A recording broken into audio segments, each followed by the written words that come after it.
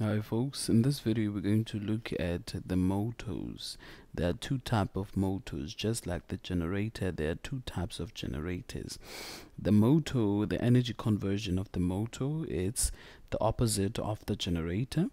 It converts electrical to mechanical. That means we're using the electricity to generate the movement, which is the mechanical, which is an opposite of the generator.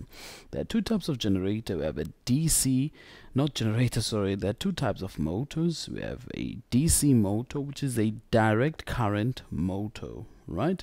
How do you spot a motor? Let's say we are given this. How do you see this is a motor? We have a battery. That means it starts from the battery to the mechanical, which is the coil is going to move here, right? Once you see a battery, you must know it's a motor. But how do you see it's a DC? You can see the ring here. We have a split ring commutator, or we call it a commutator. It's one ring that it's split. It's a DC. You can see it's a DC, right? And let's look at this one. This one, it's an alternating motor, right? How do you see it's an AC? You see by the slip rings. That's two rings. Once you see two rings, it's an AC, just like the generator, right? This one, it converts the electrical to mechanical. This one converts the electrical to mechanical. This one is an AC, you see by the rings, right? And you always have magnets, the north to south, which is the magnetic field, and then it's electrical. And here in the AC, once you see this circle with that means it's an AC power supply, right? That means that this is a power supply and this one is a power supply, right? Very important that. And the motor using the Fleming's left hand rules. Remember the generator using the Fleming's right hand rule, right?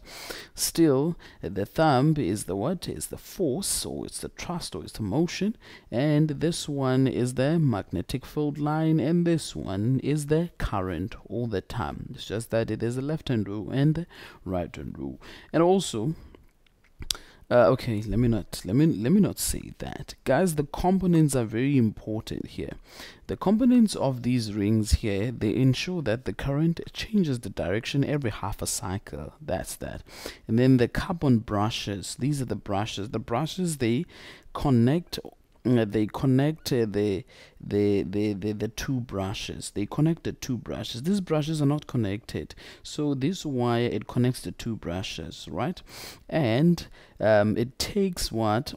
The current from here to the internal circuit, right? This is an external circuit, so the current, it comes from this external circuit to the internal circuit. Same applies here. Takes the current, the brushes, there are brushes here. These are the brush, this is the brush, right? And the magnets, they create the magnetic fields, and this commutator, which is a split ring, it ensures the current, it doesn't change the direction every half a cycle. Very important. That's basic, guys, basic. The coil is called the armature, or it's the coil. It's an armature. It conducts electricity, right? I hope that makes sense. The principle that the motor use, whether it's a DC motor, an AC motor, it is the motor effect. The principle that they use, it's motor effect.